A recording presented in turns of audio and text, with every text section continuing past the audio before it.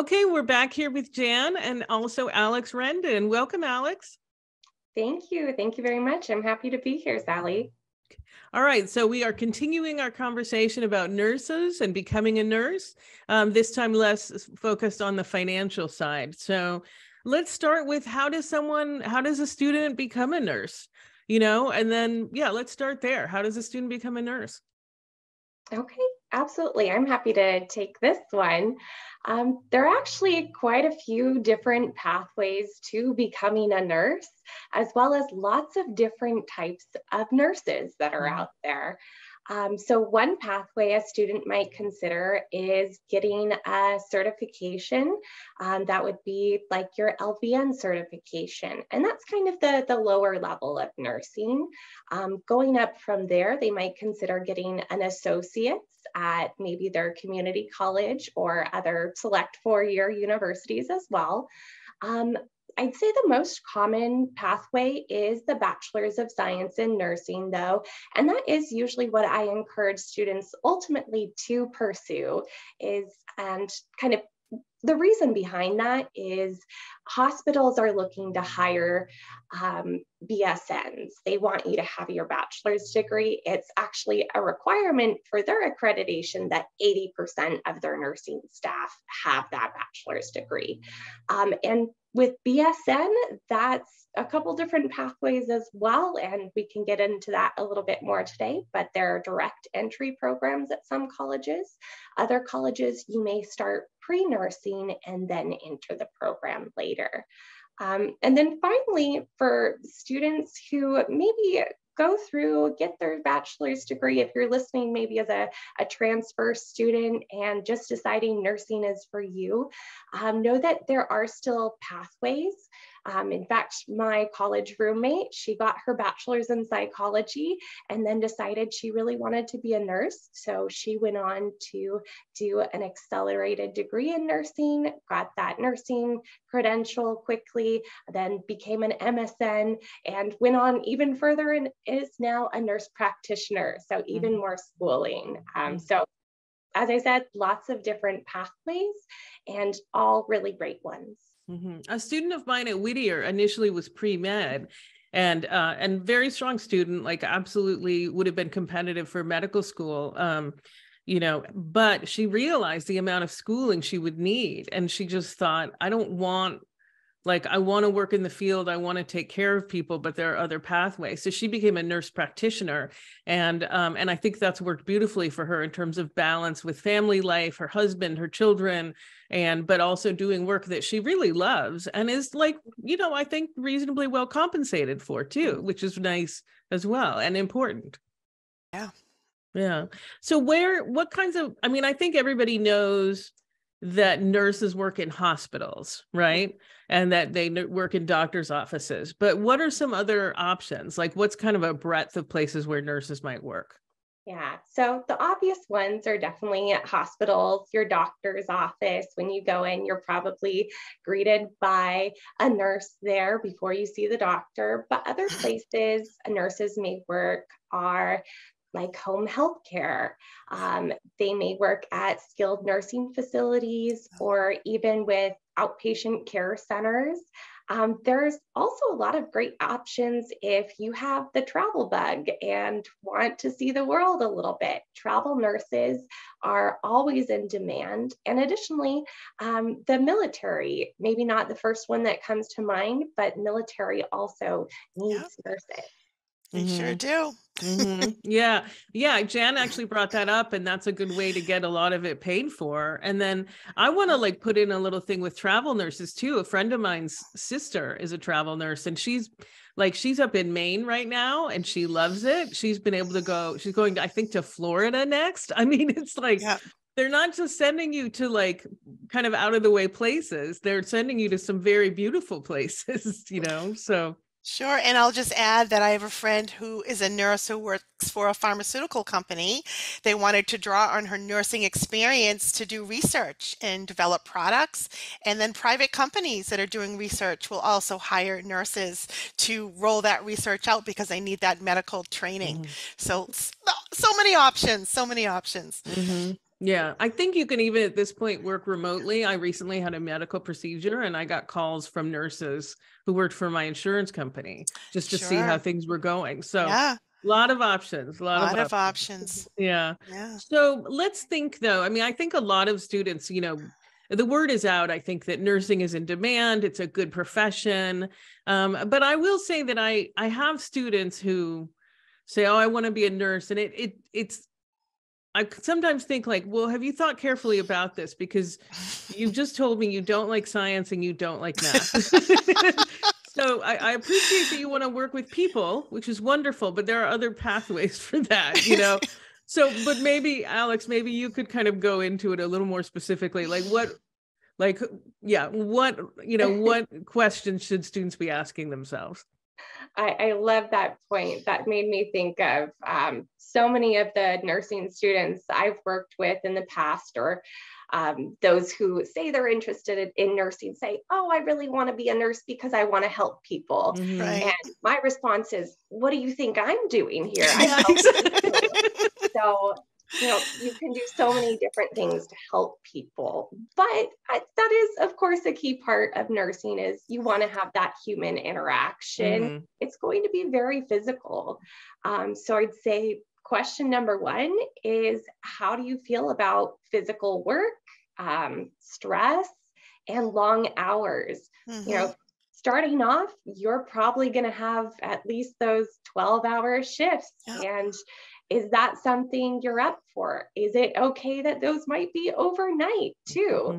Mhm. Eventually you can get that job as the NP working, 9 to 5, or working remotely, but that's not going to be your first job. You're going to have to Mhm. put the work in there.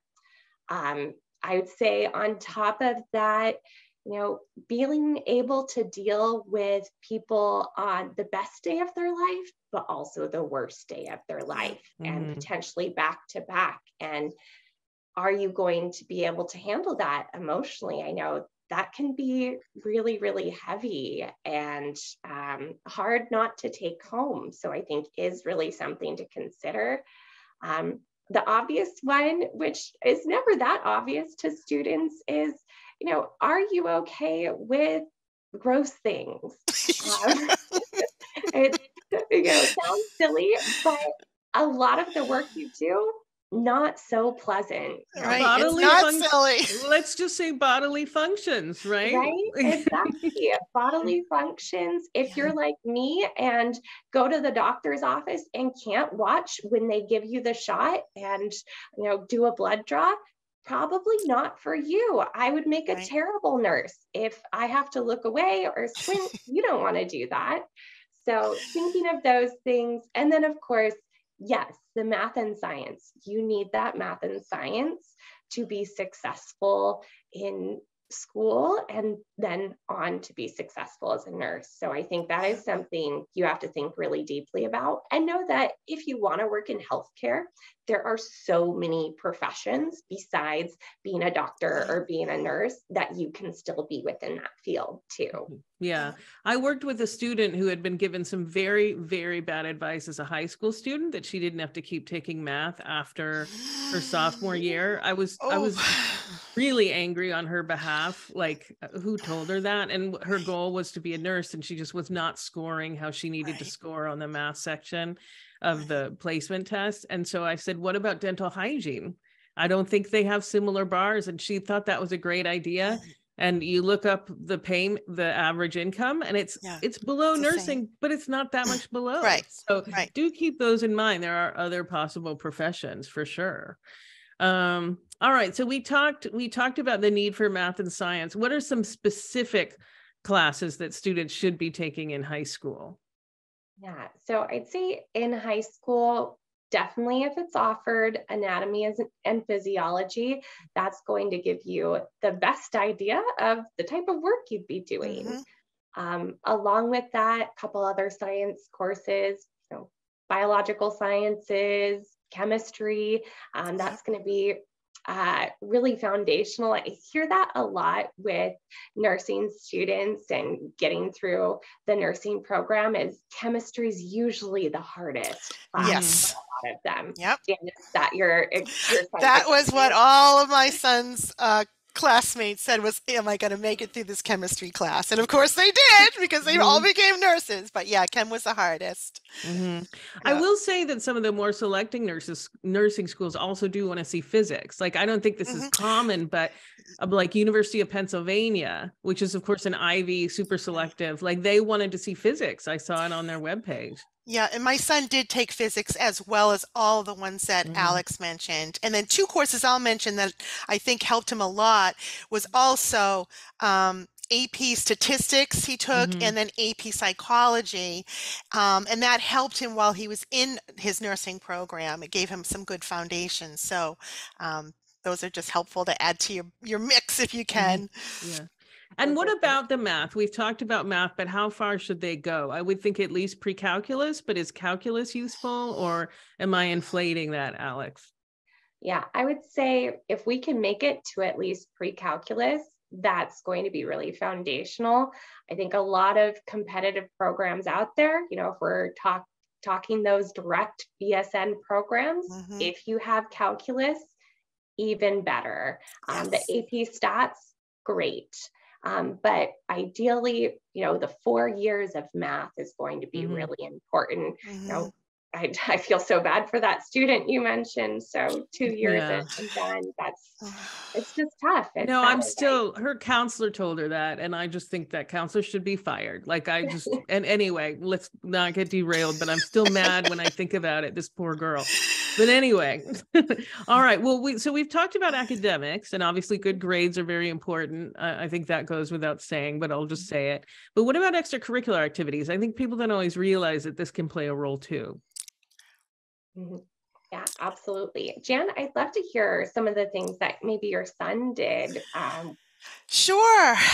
Absolutely. I do think extracurriculars are important. I think if someone is evaluating a student for, direct entry nursing, they're going to want to see that they had some experience in healthcare, and that can be one of the extracurriculars. So my son volunteered at both a hospital 2 summers in a row. He also volunteered at a local nursing home.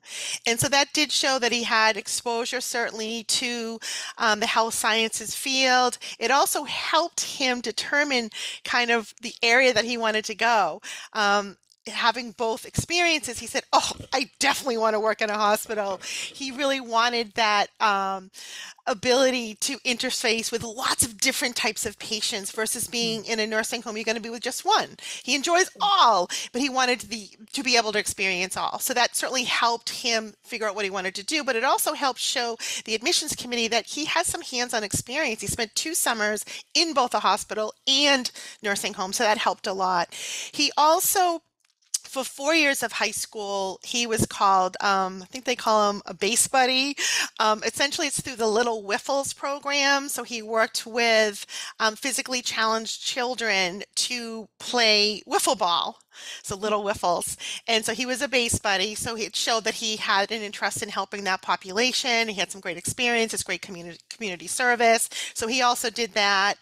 He also worked part-time to pay for his car and all that good stuff. He also was in the National Honor Society, the Science Honor Society, the History Honor Society. So he did a lot of community service through the requirements to be in those honor societies. So he did a lot of that as well.